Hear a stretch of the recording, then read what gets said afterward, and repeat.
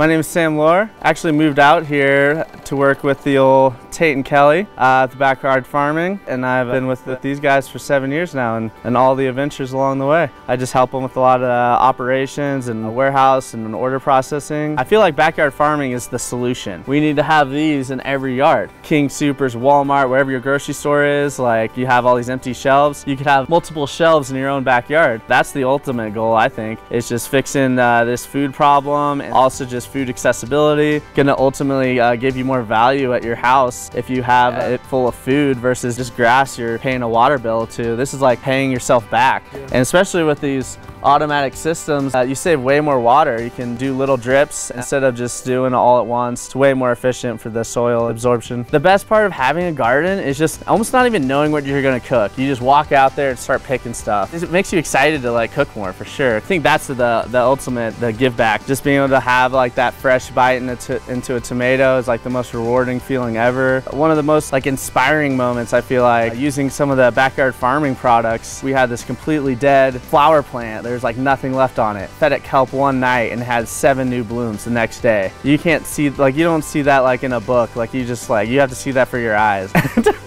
Overnight success right there. This setup could go anywhere. We're in a very dry climate. This would work really well in a humid area. This is not just Colorado based. This is worldwide success. Thank you very much, and check out Backyard Farm and Supply. We are here to help you guys succeed. Hit us up.